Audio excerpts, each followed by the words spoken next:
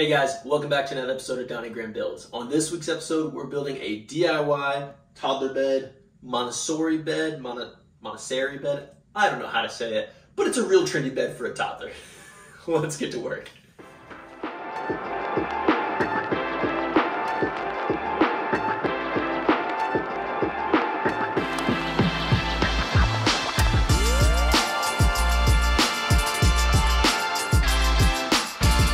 Alright guys, we're back from the lumberyard and we are unloading. For this project we're using white oak. My desired thickness is actually 2 inches by 2 inches, but you can see here this is 1 inch material, and that's because normally when I rip 2-inch boards, it turns out there's usually a lot of tension in thicker boards and they end up going really wonky, and I gotta do a lot of milling and I end up losing material along the way. So instead I figure I just skip that step altogether and glue up 2 1x pieces, and this gives you much more sturdy stock with a lot less tension. And thankfully the lumberyard that I sourced these from actually had really long boards. These were all about 12 foot long, so I did have to break out every clamp that I owned in order to get them all glued up. But once they were, we could go over to the miter saw and start breaking things down to their rough lengths, and then we could start working on getting this lumber ready to use. Spend my coin for sure. I'm gonna be myself, or I could be someone else. No one's stopping me now. I'm gonna skip my breaks, I'm gonna make mistakes. After we were done breaking to rough length, we could take it over to the joiner and get everything nice and square and ready to go to the next steps, which would be the planer. Now, this process, for those of you who are unfamiliar, is called milling lumber. You take rough stock and you get it to a usable dimension that you need for your project. Essentially what you would buy from the box store. Now, you don't have to do this for this project. The plans linked down below are going to be referencing 2x2 material, so you could buy 2x2s or you could use 2x4s and rip them down as you need. So don't be intimidated if you don't have all of this different milling equipment. This is definitely approachable without those. This is my time now. I'm gonna be myself, or I could be someone else. No one's stopping me now. Gonna skip my... Alright, so we got everything milled down. Again, we're using white oak for this. Originally I was going to try to do 2x2 blocks, but I ended up having going down to 1 3/4 by 1 3/4. Still pretty strong, still stocky, especially with white oak. It's a really dense, strong wood. Everything is milled down. These all look really uniform and really pretty. Now we're going to take them to the table saw with the crosscut sled to cut everything down to width and to cut our angles to handle the canopy of the toddler tower. Getting really excited. This is the part where it starts to actually look like a thing, so it should be really fun. Let's get to work. Now, to accomplish these angled cuts, I'm using my Rockler crosscut sled. You don't have to have this sled. It is really handy to have for a plethora of different reasons in the shop, but it's not essential. You could definitely just use a miter gauge and accomplish the exact same thing.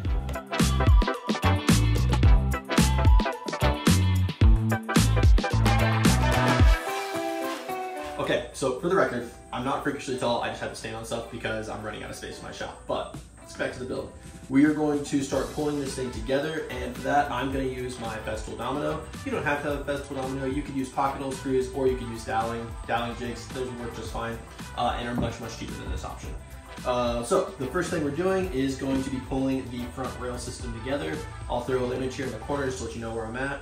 We'll do the front rail system, the sides, and then the back. They'll all go together the same way. The spacing is all mapped out on the plans. Plans are linked in the description below, so if you want to check out this bed, if you want to build this yourself, definitely go check those out. So without further ado, I think we're ready to go. I'm only going to do 1 domino per connection on all the little slats, and I'll do 2 at the main joints that make up the canopy. So let's get to work.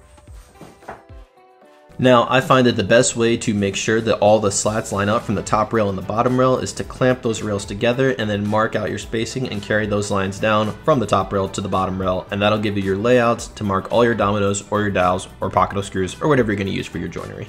And while I'm laying those out and getting ready to start making some domino mortises, let me just go ahead and throw in the shameless plug. If you're liking this video, if you like videos with custom furniture, with home renovations, anything of that sort, be sure to hit the subscribe button and ring the notification bell. I put a video like this out about every 2 to 3 weeks, maybe 4 weeks if family life gets a little bit crazy. This is not my full-time job, just a weekend hobby, but I would love to have you guys along for the ride. Very passionate about it, and I'm very passionate about empowering you guys to tackle new things. Okay, so this is going to be for my daughter's toddler bed, so we don't want sharp edges. I kicked around the idea about what kind of profile edge. I do really like chamfers, however I want to make sure everything was nice and round and smooth to the touch. So I went ahead and swapped in my 3/8 inch roundover bit and my trim router. Ideally, I would just set up the router table and do my 1/2 inch route, like the big boy 1/2 inch shank router bit, and just run these all through. That would be a lot faster and a little bit less work on my wrist. But I don't have a 3/8 inch bit for that router, and I only have the platform router table. Maybe I'll build a router table in a future video. So right now, we're just gonna take these one by one and just do every edge with the trim router. So nothing to it but to do it.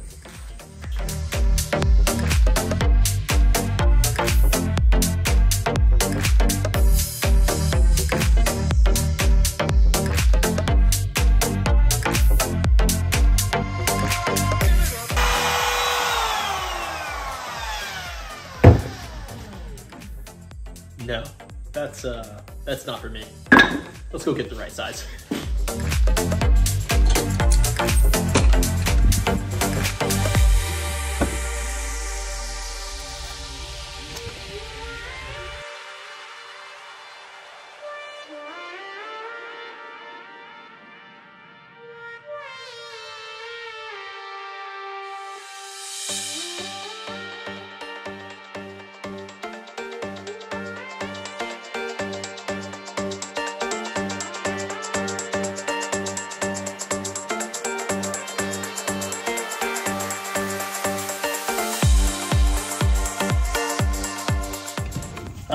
Man, that's annoying. I'm just so excited about that clip. I filmed all those different little scenes, which just feels really silly doing those things. But if they didn't have the bit, that's okay. There's always more than one way to do something when you're woodworking, so I've got an idea that I think is gonna work.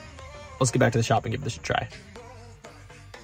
Goodness, that was frustrating. So what I ended up doing here is using the T-track in my workbench to clamp down a clamp that I had actually clamped to my router. And that worked pretty well to make a little quick makeshift router table. With that figured out, everything routed over, we could start assembling our different sub-assemblies. We're gonna do the front rail, the headboard, the footboard, and the back rail. They all go together the exact same way. So let's walk through this and get it done.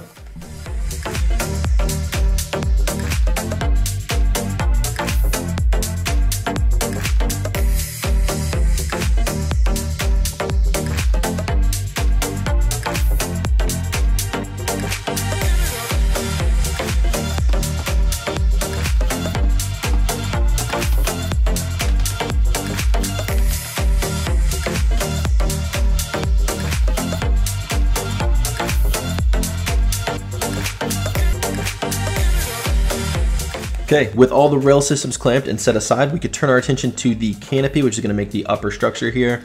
Now, I used 2 floating tenons here, 2 floating dominoes. That is very important. This is the main structural integrity part of this joint, simply because this is an edge grain to end grain glue up, which is inherently fairly weak. So these floating tenons are super important. What I ended up doing is getting the tenons set and then pounding them together with just a little bit of love from the mallet and using a couple of offcuts to get even clamping pressure. These are the same offcuts with the same degree angle, so reversing those on either end gives me a flat surface to clamp against. This was still a little challenging given the length of the piece, but we ended up getting it done. If I were to do it again, I would probably use the blue tape and CA glue trick to temporarily attach those to either end. That way they didn't shift so much on me. Man, talk about the clamp Olympics. It's only one clamp, but it's a long distance and you gotta keep the offcuts on either end to get actual decent pressure to squeeze that joint together. Ignore the glue. That should clean up pretty well, but this is a good time where pocket holes would just be tremendously easier. I just don't want to see the pocket holes, so I'm using the dominoes. This would equally be difficult with dowels. So kind of pick your poison. Cleaner look, more effort during the glue up. Not so clean look, really, really fast to put together. So I record all my videos on my phone, and I just realized that my mic does not work with my new phone. So apologies in advance. I'll find a new one. This one is trash. We're at the point in this project where we need to bring this joint together, the canopy top. I don't really have a good method to do this. The first thing that came to mind is just kind of doing the clamp to a clamp kind of method, and we'll get more into that in a little bit.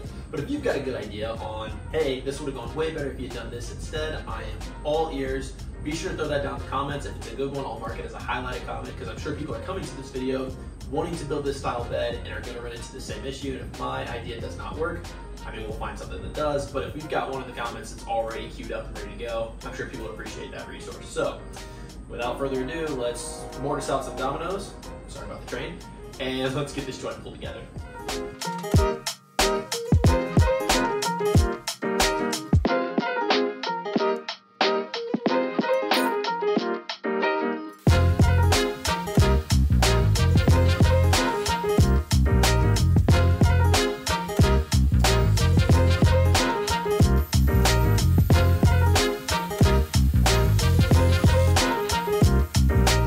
Now, just like the legs from the last shot, the top joint of the canopy is also getting 2 dominoes per connection just to strengthen that up.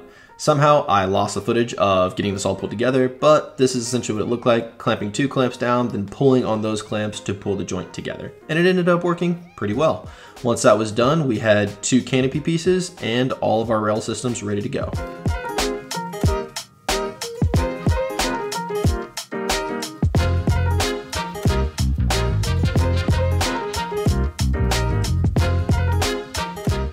Okay, so things are coming along. So here's the front arch, obviously. And there's our front rail. That's just gonna be an open space where Amy can crawl in and out of the bed. Here are 2 side rails. I'm obviously not going to permanently attach these.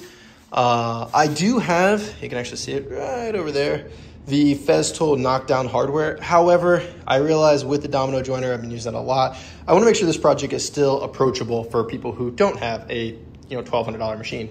So in lieu of doing the knockdown hardware with the Festool domino, I'm actually going to do, I think they're right over here, threaded inserts and hex bolts for the knockdown hardware between the side panels and then the 3 top stretchers across the top. So that way it's still accessible for everybody else. All of these joints here can definitely be done with dowels or with pocket hole screws. Pocket hole screws would have been tremendously easier. You just wouldn't be able to hide them as well unless you plugged them. So keeping this approachable, using threaded inserts as knockdown hardware, that way we can take it apart and move it as we need to when we go to different houses and etc. And to just get it into the bedroom. So tomorrow we will start on that. Now, when it comes to attaching the rail systems, I wanted to make sure that I had a consistent height all the way around the bed, and I just used 6 offcut pieces from the stock that I've been working with to make sure that those were all the exact same.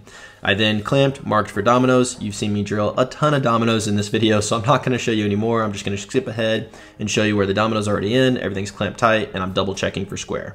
Now, the back assembly, which is the back canopy part and the rail, permanently attached together, and then the front assembly, front canopy part, and that smaller rail are permanently attached together. And then as we mentioned before, threaded inserts will be used for the headboard and footboard. That way we can break this down and we can transport it easily into the bedroom and then into our next house whenever we go to move. For the threaded inserts, I am going to countersink these with a Forstner bit. That way it just sits a little bit deep. I countersink with the Forstner bit, then drill all the way through to mark the holes on the actual rails.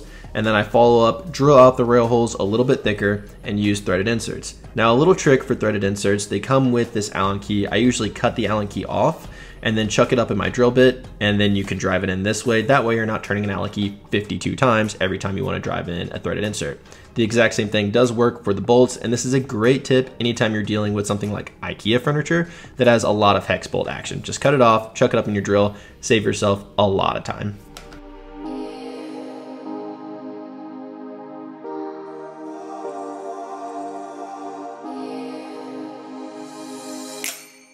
Now, with the lower rail systems connected, the bed was fairly sturdy, but since this is gonna be a toddler bed, I wanted to make sure that it was rock solid. So I am adding 3 additional stretchers at the top at each different joint. Now, I could have left these blocky the same size stock as everything else, but I thought it would look a lot better if I marked the angle and then cut it on the table saw. That way it blended in with the existing angle of the canopy.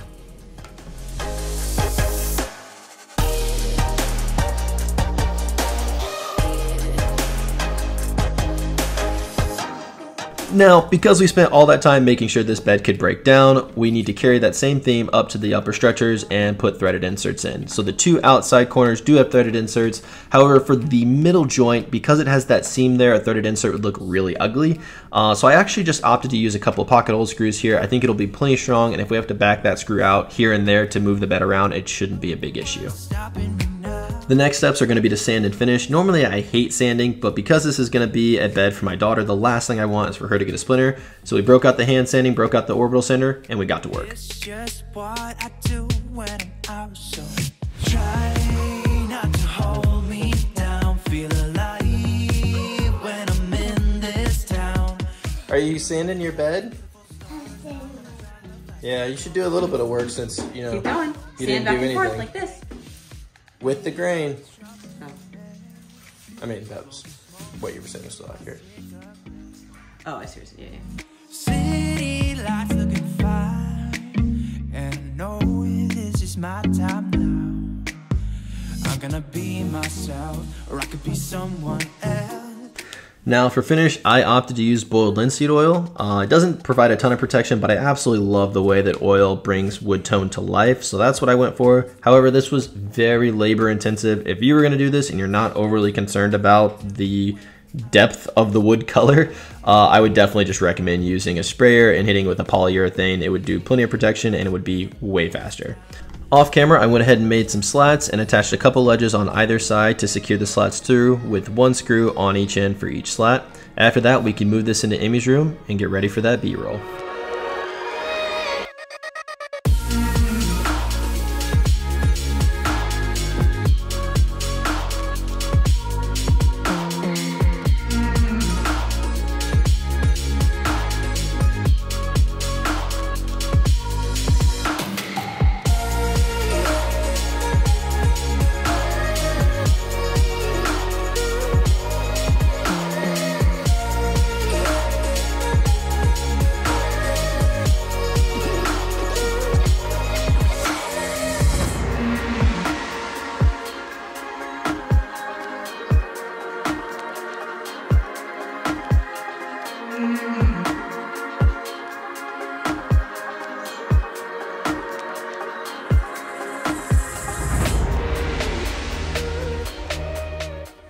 Alright guys, that's going to do it for this week's video. Thank you so much for following along, making it all the way to the end.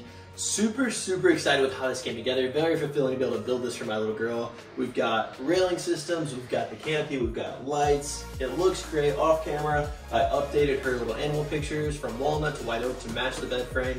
We added some storage below, just so we didn't lose this amount of space in the room. And overall, we're just really happy with it, and my daughter is absolutely pumped. I'll show a clip here in a second when she saw it for the first time. It was so adorable. Thank you guys so much for following along. Super appreciate it. Remember, if you want to build this, there are plans linked below. I'll take you over to my Etsy page. It's not a very complicated build. The angles aren't too bad. The slats, all the measurements are already mapped out for you, so don't be intimidated by this. Super approachable, and you get to build your kid their bed, which is really satisfying. That's going to do it for this week's video. Remember to like, comment, subscribe, do all the things, and we'll see you in the next one.